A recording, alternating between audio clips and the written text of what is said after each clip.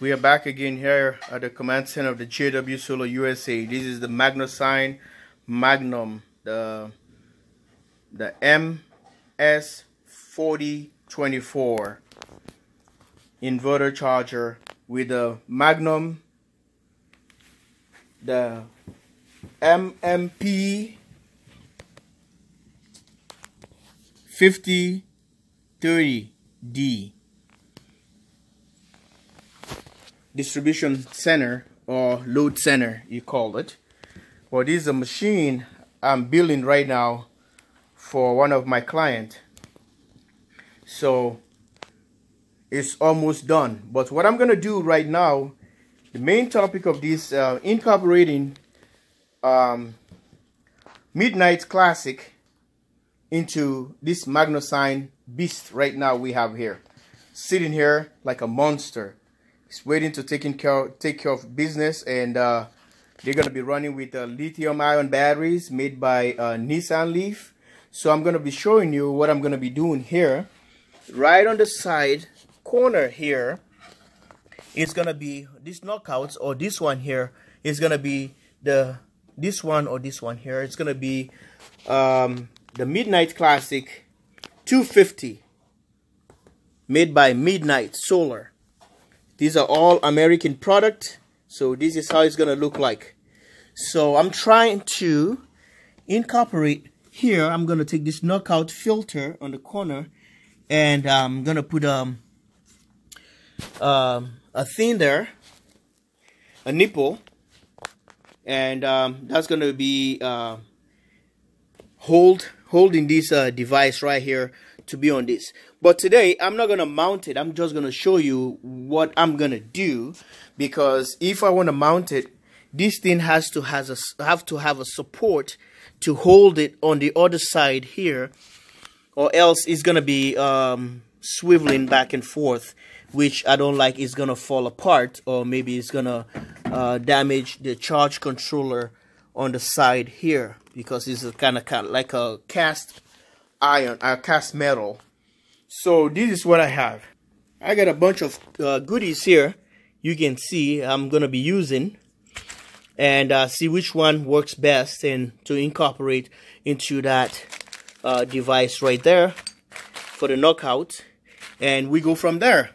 So guys, this is the system, and this is what I'm doing, and this is what we gonna be doing live here at the JW Solar USA, the command center in Minnesota, USA. Thanks for watching. Love you guys all. And give a like, subscribe, and share the video as always. Bye for now. So right now the process is gonna start. I'm gonna punch a hole into that, on that side, big knockout right there, and go about it. Okay.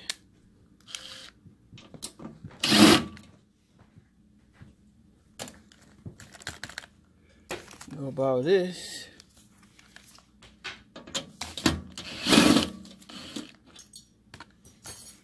Alright, stay tuned. Alright guys, already punching the hole, and get this guy in, and right here. So this is the other side that is gonna go to the Classic, this side. So it's gonna be mounted now. These things are really hard to punch though, if you don't be careful most of the time. Like this one, you see how it is? It's well sealed. See, this one here is kind of a little bit cracked. You can able to pop that thing, but as soon as you pop, maybe there's another way. But this is a single. It's easy because to put like the Midnite, so the lightning arrestor.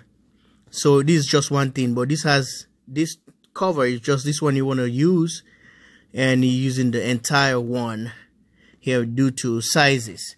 But this I already installed this nipple here, and I'm gonna be taking the Midnite Classic, and I'm gonna incorporate this one here.